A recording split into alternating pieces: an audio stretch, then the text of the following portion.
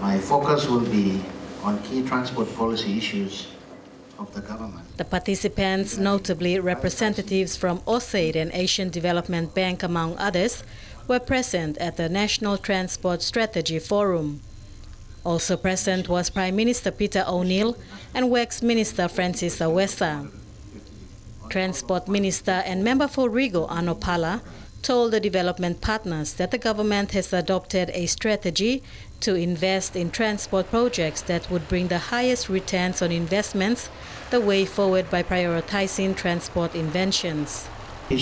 On call of funds, therefore, will be in this order. 1. Emergency reinstatements.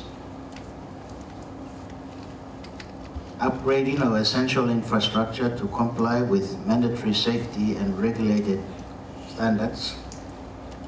Maintenance of existing infrastructure. Upgrading of existing infrastructure assets and construction of new infrastructure. The government has recognized the contributions given by donor partners and hopes this will continue, as the transport system comprises infrastructure, roads, jetties, wharves, airstrips, ships and aeroplanes. The line ministers were also present at the forum.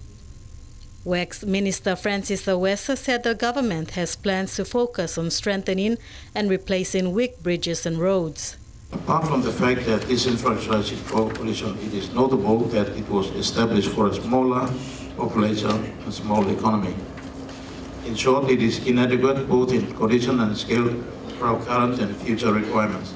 I'm pleased the National Transport Strategy provides a framework within which to address these infrastructure deficiencies. The government in the 2014 budget has allocated 100 million kina for national roads rehabilitation and maintenance, while national bridges rehabilitation and reconstruction 50 million kina, Port Moresby City roads 170 million kina, and Lae City roads 100 million kina. The forum was aimed at convincing development partners to assist line departments implement much of the government's projects in the transport sector. Since the launch of the strategy in July this year, the Transport Department has held various forums in the 4 regions of the country to gauge the views of development partners on how they can help to achieve goals in the strategy. It was developed as a complete review of the transport sector. Bridget Komateb, National MTV News.